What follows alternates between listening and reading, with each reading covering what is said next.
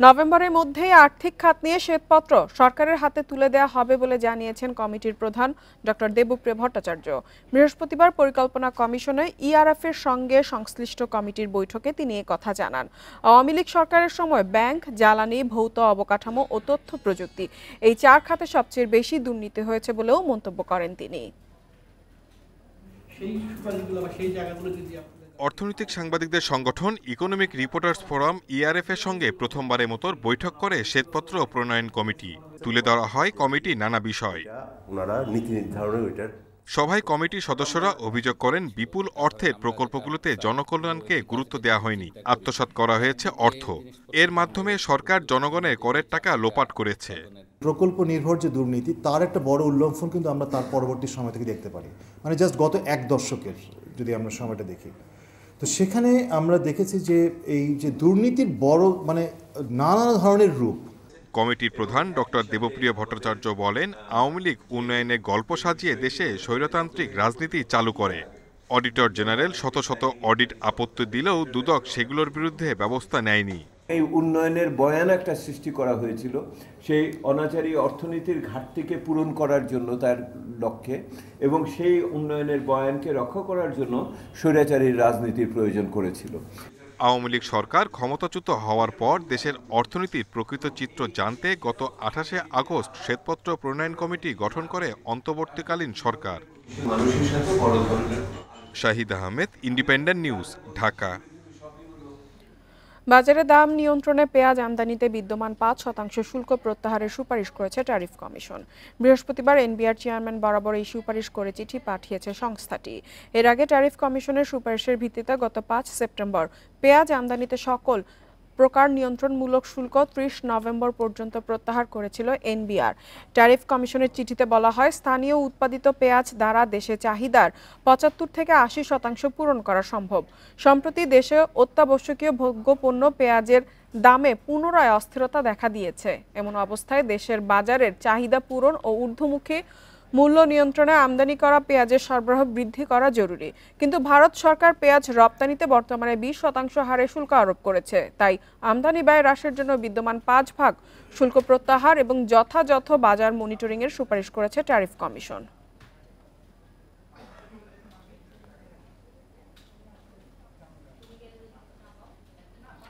বিদেশে পাচার করা অর্থ ফেরত আনতে তৎপর বাংলাদেশ ব্যাংকের গভর্নরের নেতৃত্বে গঠিত টাস্কফোর্স।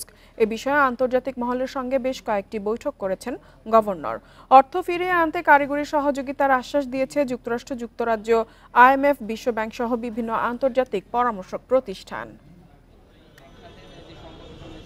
বিভিন্ন দেশি বিদেশি গবেষণা সংস্থার তথ্য মতে শেখ হাসিনা সরকারের সময় বাংলাদেশ থেকে পাচার হয়েছে প্রায় 14 লাখ কোটি টাকা।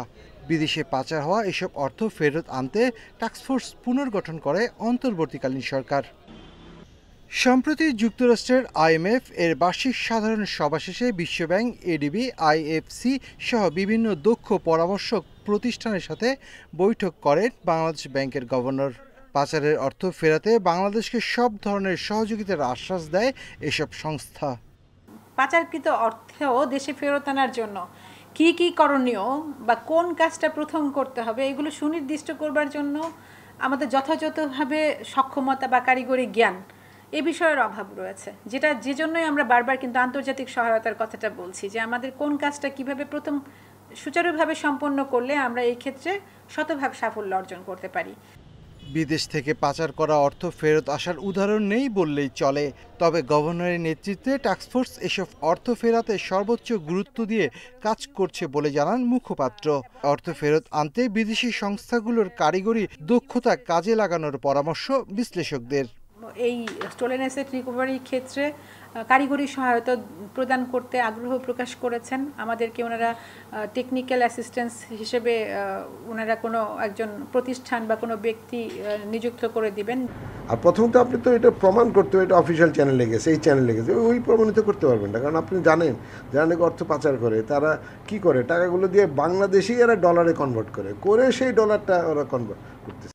পাচার করা অর্থ উদ্ধারে দায়ের করা মামলার কাজ শেষ করতে বিভিন্ন বাধা দূর করার পাশাপাশি সংশ্লিষ্ট দেশের সাথে যোগাযোগ এবং অভ্যন্তরীণ সমন্বয়ের উপর গুরুত্ব দেবে task force. Shafil Alam Sujan, independent news, Dhaka. এখন থেকে ইন্টারনেট ব্যান্ডউইথ আমদানির পেমেন্টে কেন্দ্রীয় ব্যাংকের আলাদা অনুমোদন নিতে হবে না। ব্যবসায়ীরা নিজেরাই যাচাই বাছাই করে এসব পেমেন্ট করতে পারবেন। বুধবার কেন্দ্রীয় ব্যাংকের বৈদেশিক মুদ্রা নীতি বিভাগ এ সংক্রান্ত একটি নির্দেশনা জারি করেছে। কেন্দ্রীয় ব্যাংকের ঊর্ধ্বতন কর্মকর্তা জানান, এই পদ্ধতির ফলে কাজের গতি এবং ব্যাংকগুলোর দায়বদ্ধতা দুটোই বাড়বে। তবে এই আমদানি ব্যয় মেটাতে ব্যাংকগুলোকে কিছু নির্দেশনা মানতে হবে বলে নির্দেশনায় উল্লেখ করা হয়। এর মধ্যে বিটিআরসির অনুমোদন সহ পর্যাপ্ত অঙ্গীকারনামা থাকতে হবে।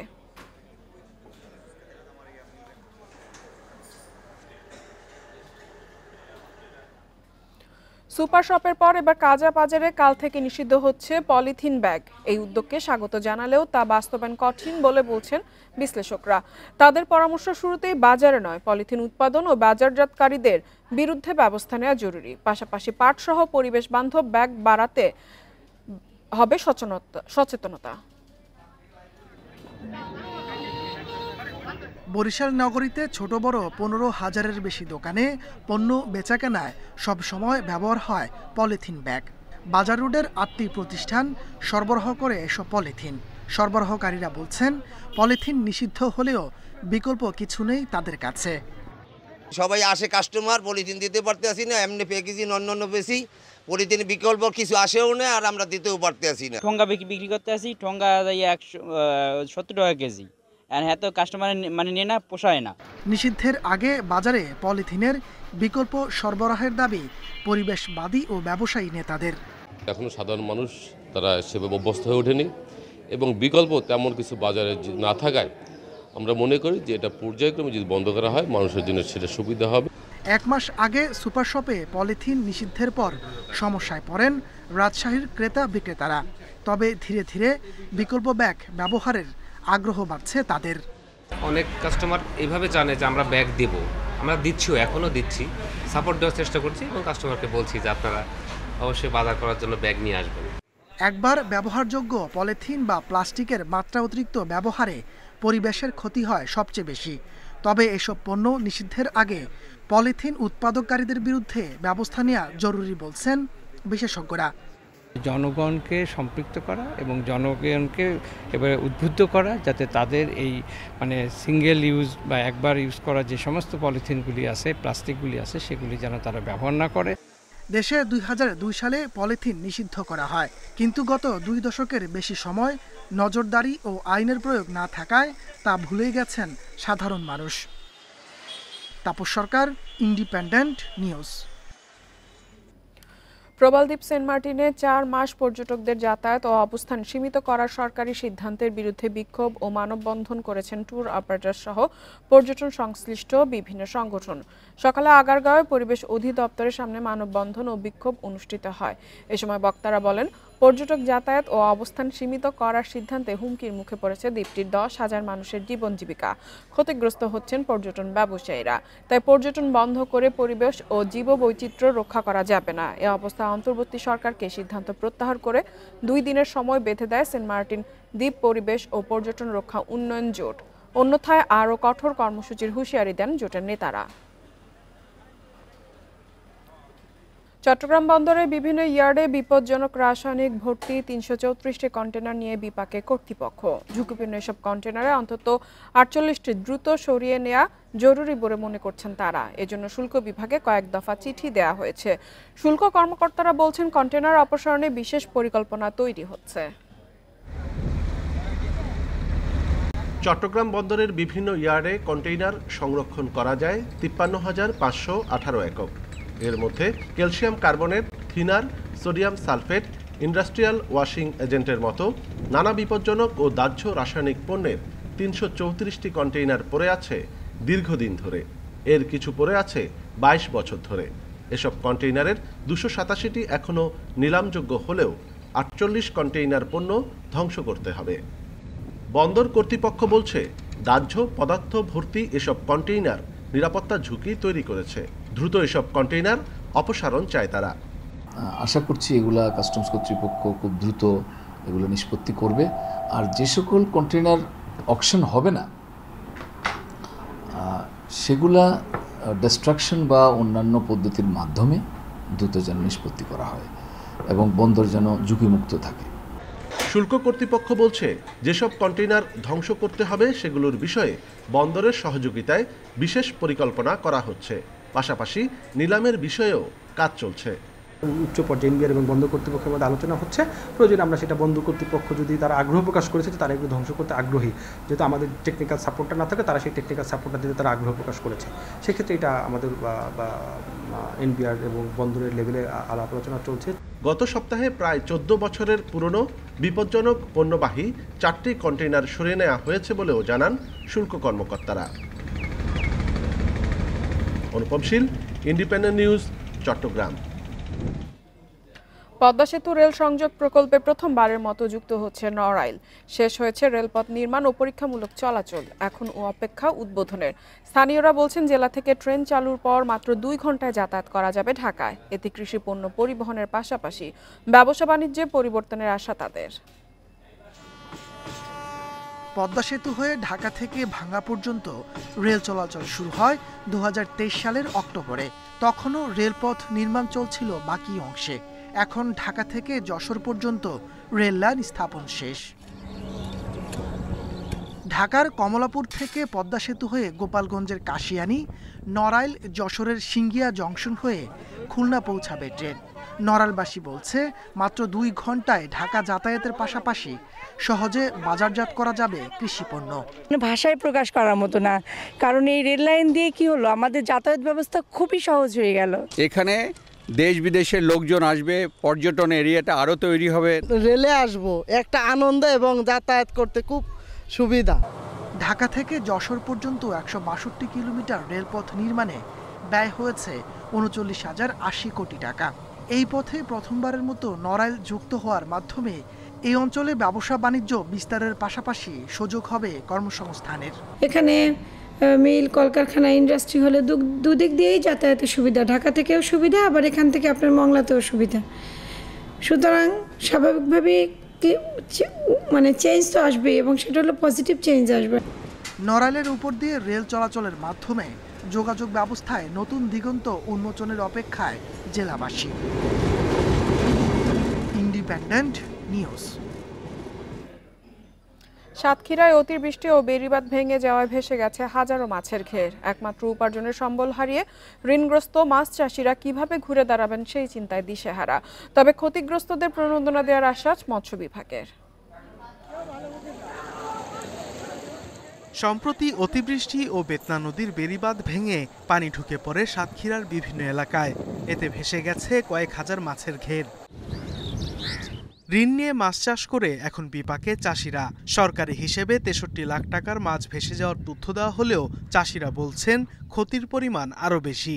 আমার সোনালী ব্যাংকে 11 লক্ষ টাকা লোন আছে, গ্রামীণ ব্যাংকে 1 লক্ষ টাকা লোন আছে, কিন্তু এখন যে অবস্থা ঘেরে তো মাছ শাক নেই, কিভাবে এই লোনগুলো দেব? এখন আমরা খুব পেলেগতিত, এই নদী নালা সব বুঝে যাই, আমাদের খুব ক্ষতিগ্রস্ত আমরা এখন। আমার 10 বিঘির ঘের সব ভেসে গেছে, 5-7 লাখ টাকার মতন মাছ ভেসে গেছে। আমরা এখন কিছু খাতু পাচ্ছি, প্রথমে আমার রাস্তায় আমরা ঘুরে বেড়াতেছি।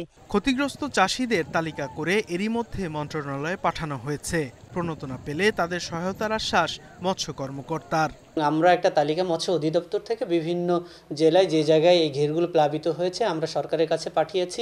তাদেরকে যদি সরকার কোনো প্রণোদনা দেয়, সেক্ষেত্রে হয়তো সরকারি ডিসিশন নিয়ে সেটা দেওয়া হবে এবং সঠিকভাবে সেটা দেওয়া হবে। আর এর বাইরে চাষিদেরকে সুলভ মূল্যে যেন লোন পেতে পারে সে ব্যাপারেও আমরা বিভিন্ন ফোরামে কথা বলেছি। এবছর সাতক্ষীরায় 85,000 হেক্টর ঘেরে মাছ চাষ হয়েছে, যার মধ্যে ভেসে গেছে প্রায় 5,000 হেক্টর। Independent news. দেশের বাজারে হুন্দাই কোম্পানির স্টার গেজার মডেলের গাড়ি উদ্বোধন করা হয়েছে। বুধবার ঢাকার এক হোটেলে একটি সংবাদ সম্মেলনে গাড়িটির উদ্বোধন করা হয়। 7 সিটের এই ফ্যামিলি গাড়িটি দেশের বাজারে এনেছে ফেয়ার টেকনোলজি। প্রতিষ্ঠানটি জানায় দেশের বাজারে এই গাড়ির মূল্য হবে 36,50,000 টাকা। গাড়িটি কিনলে গ্রাহকরা 5 বছরের ওয়ারেন্টি সুবিধা পাবেন। একই সাথে প্রথম 2 বছরের মধ্যে 4টি ফ্রি সার্ভিসের সুবিধা থাকছে। সিগনেচার ডিজাইনের এই ফ্যামিলি স্টারে 1.5 লিটার স্মার্ট স্টিম ইঞ্জিন পাওয়ার ব্যবহার করা হয়েছে। আর স্মুথ ড্রাইভিং অভিজ্ঞতার জন্য এতে রয়েছে সিভিটি বা continuous variable transmission system.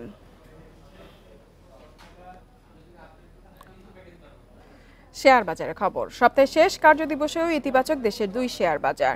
Dhaka stock এক্সচেঞ্জের প্রধান সূচক বেড়েছে 34.56 পয়েন্ট। এ সময় লেনদেন হয় 519 কোটি টাকা। অন্যদিকে চট্টগ্রাম স্টক এক্সচেঞ্জে সার্বিক সূচক বেড়েছে 94.23 পয়েন্ট। বৃহস্পতিবার দিনের শুরুতে নেতিবাচক ছিল ঢাকার শেয়ার বাজার। প্রথম 15 মিনিটেই সূচক কমে 54 পয়েন্ট। বেলা বাড়ার সঙ্গে সঙ্গে বাড়তে থাকে সূচকের অবস্থানও। দিন শেষে ডিএসইএক্স সূচক 34.56 পয়েন্ট বেড়ে অবস্থান করছে 5199 পয়েন্টে। এদিকে সূচকের সঙ্গে ডিএসইতে বেড়েছে লেনদেনও। আজ মোট লেনদেন হয়েছে 556 কোটি 30 লাখ টাকা। আগের দিনের চেয়ে লেনদেন বেড়েছে 3 কোটি টাকা। হাত বদলে অংশ নেওয়া 397টি কোম্পানি ও মিউচুয়াল ফান্ডের মধ্যে দর বেড়েছে 212টি প্রতিষ্ঠান শেয়ার দর। এই সময় কমেছে 151টির এবং অপরিবর্তিত রয়েছে 54টির প্রতিষ্ঠান শেয়ার দর। সবচেয়ে বেশি লেনদেন হওয়া প্রতিষ্ঠানের তালিকায় প্রথম অবস্থানে আছে বাংলাদেশ শিপিং কর্পোরেশন, দ্বিতীয় ইবনে সিনা এবং তৃতীয় অবস্থানে আছে দি একমি ল্যাবরেটরিজ লিমিটেড। শতাংশের দিক থেকে দর বৃদ্ধি তালিকায় প্রথম অবস্থানে আছে বাংলাদেশ শিপিং কর্পোরেশন, দ্বিতীয় আইসিবি এবং তৃতীয় অবস্থানে আছে স্ট্যান্ডার্ড চার্টার্ড ব্যাংক। অন্যদিকে চট্টগ্রাম স্টক এক্সচেঞ্জের সার্বিক সূচক বেড়েছে 94.23 পয়েন্ট। অবস্থান করছে 14,442 পয়েন্টে। লেনদেন হয়েছে 4 কোটি 84 লাখ টাকার share. Amirul Islam, independent news. এবার জানাবো বিশ্বের প্রধান মুদ্রার সাথে টাকার আজকের বিনিময় হার। দর অপরিবর্তিত যুক্তরাষ্ট্রের ডলারের বিনিময় হচ্ছে 120 টাকায়। দর কমেছে যুক্তরাজ্যের পাউন্ডের বিনিময় হচ্ছে 163 টাকা 20 পয়সায়। ইউরোর দর বেড়েছে, বিনিময় হচ্ছে 136 টাকা 71 পয়সায়। দর অপরিবর্তিত রয়েছে ভারতীয় রুপির, বিনিময় হয়েছে 1 টাকা 45 পয়সায়। সৌদি রিয়েলের দর কিছুটা কমেছে, বিনিময় হচ্ছে 32 টাকা 11 পয়সায়। দর অপরিবর্তিত রয়েছে আরব আমিরাতের দিরহামের, বিনিময় হচ্ছে 32 টাকা 83 পয়সায়। কুয়েতি দিনারের দর বেড়েছে, বিনিময় হচ্ছে 394 টাকা 2 পয়সায়। এছাড়া মালয়েশিয়ান রিঙ্গিতের দরও বেড়েছে, বিনিময় হচ্ছে 27 টাকা 56 পয়সায়।